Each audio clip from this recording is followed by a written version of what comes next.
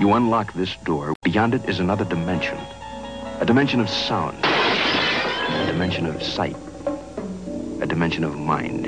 You've just crossed over into common sense zone.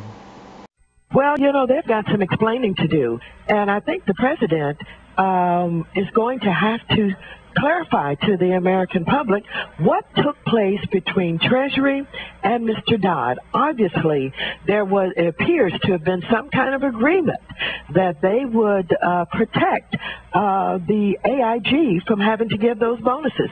I don't know who said what and when. Chris Dodd said he wrote the language, but that he was pressured practically by Treasury. Maybe the president is not up to speed on what is going on, but I think it is going to have to be clarified. This is malarkey. This is outrageous. I'm Barack Obama, and I approve this message.